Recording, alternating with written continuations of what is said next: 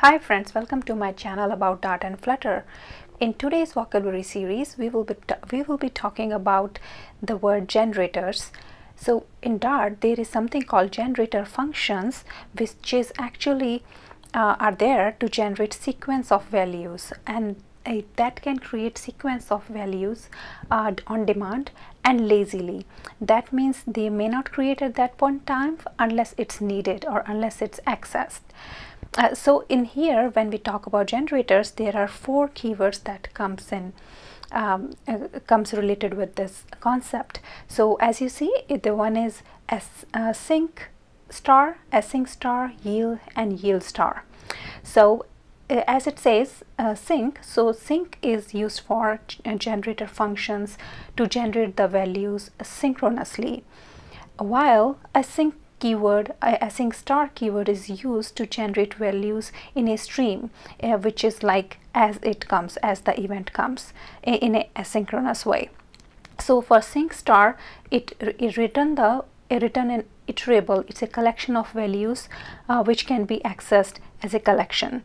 So the return type of sync star functions is an iterable, while the return type of async star function is stream. So what is this yield and yield star now? So yield is the one which helps us to deliver that newly generated value. So we'll see a few examples about that. And the yield star is specifically used for recursion in generator functions. So when you're calling a generator function inside itself, you will use yield star. So let's see the examples for these four keywords and how we generate the value. So in this in this example, I will use a function to create a value. So a countdown from like a countdown series. So if you're given a value like a 5 here, it will print like a 5, 4, 3, 2, 1, and so on. So right here, as you see, until it hits the 0, it will not print the 0. So it will print the value it's given, the number it's given, and go up to the 1 just before 0. So as you can see, it's like a simple functions right here. Countdown from sync. So here I'm using the word sync in addition to yield. So sync star is used for right here, as you see, and it's returning, the return type is iterable of int type, and as the yield is to deliver this number. So if you will be writing this method to return the similar countdown, you will be just writing return number minus minus, like return 1 and proceed until you reach to 0. Like as far as it's like bigger than 0, it will keep decrementing until it hit the 0. That's what this piece of code is doing. So here a few things to notice is the return type, which is iterable of int type, sync asterisk, sync star here, which is saying it's a synchronous. Once like it will collect the whole, it will return the whole iterable like together. And yield is the keyword which is actually delivering this delayed response or on demand number, or the stream, or the value, sorry, not the stream, the value of the sequence of numbers.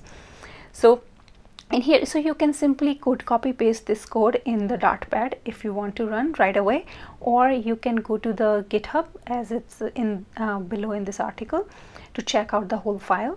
You may want to remove this one if you are running into the Dartpad, because I did it because I wanted to show the 4 examples in the same file, but you may want to remove the one if you are writing this code, copying this code over to Dartpad. So now, first thing what I'm doing, I'm getting the countdown from sync, and as a 5. So it's a sequence, it's a iterable which goes from 1 to 5. That's what I'm getting. And first I'm printing the starting.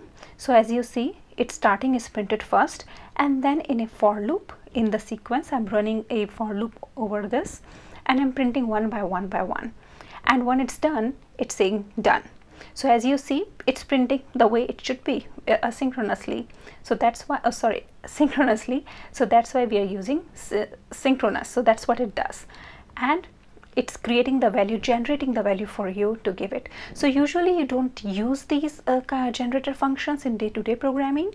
You may use it maybe for testing, or in some circumstances where you want to maybe mock the network to deliver some values. So mostly writing the mock test, this might be useful. And you can also introduce delay, which I'm not covering here, but maybe in future articles. So that's what the use of these generator function could be in Flutter. So now let's go to the async trick. So it's a very same method, very same function what I'm doing here.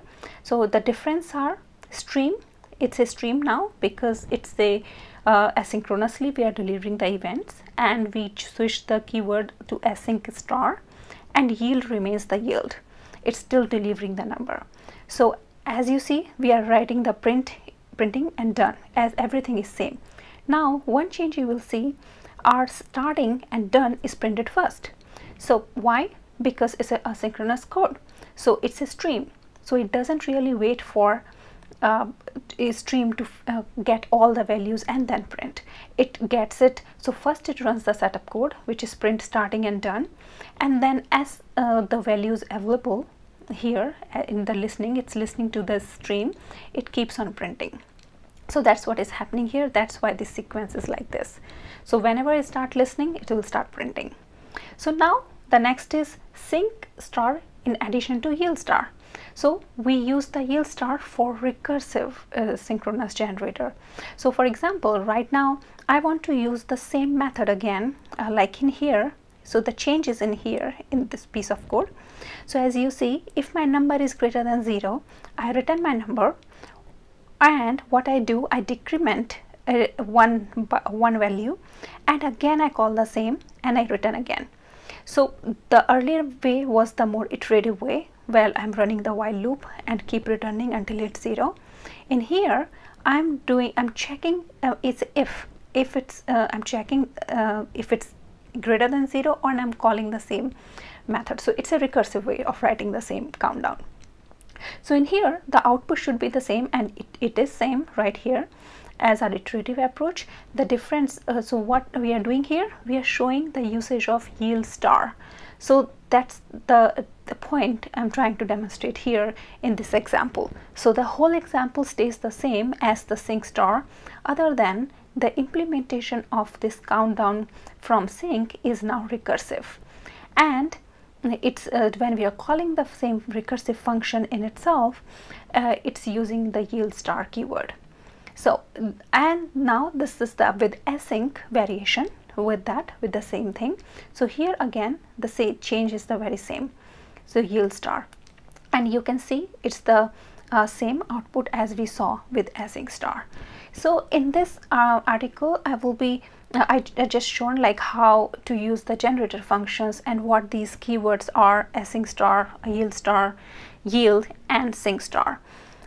And so that's pretty much for this article, and you can check more vocabulary articles here in this link, and I will see you in the next video. Thank you.